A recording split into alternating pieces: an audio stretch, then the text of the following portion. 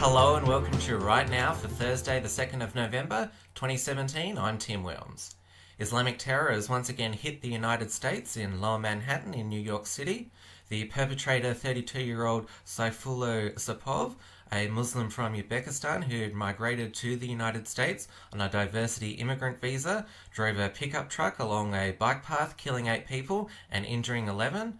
Sapov was shot dead by police before being arrested, and an ISIS flag was found in his truck along with a note that stated he committed the attack in the name of Islam. The attack once again proves the link between Islamic immigration and terrorism and vindicates President Donald Trump's efforts to introduce extreme vetting of immigrants, including blocking travel to the United States from nations with a history of Islamic terror. This attack also demonstrates just how vulnerable all Western major cities are to such attacks using trucks or other heavy vehicles. President of the Senate Stephen Parry has now resigned after confirming he does hold British citizenship.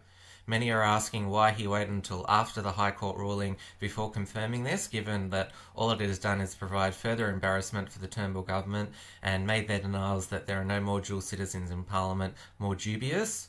Confidence in our politicians will not be restored unless there's a full audit of the eligibility of all MPs, but the major parties clearly do not want this, as they know that more of them will be knocked out. It is certainly not a good look for our politicians who tell the rest of us to obey the law, that they are refusing to check whether they are complying with our most basic law, which is the Constitution. The men who are being held at the former Manus Island Detention Centre are still refusing to leave after the Australian government had closed the facility with its personnel leaving. It is quite ironic that these men and their advocates decried the fact they were being detained there, but when the government closes it, they now want to stay. The Australian government has arranged alternative accommodation on the island and has declared the men are now the responsibility of Papua New Guinea. Although this standoff is rallying the usual refugee advocates, it is certainly not weakening the views in the community that strong border protection needs to be maintained. The Hollywood sex scandals have just gotten deeper, with veteran actor Dustin Hoffman now accused of harassing a teenage intern 3 decades ago.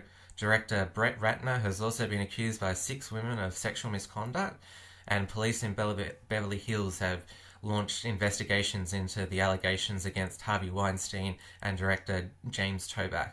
This is only days after the allegations against Kevin Spacey emerged. Nobody can now deny that Hollywood has been aiding and abetting systematic sexual abuse and misconduct by its biggest stars for decades.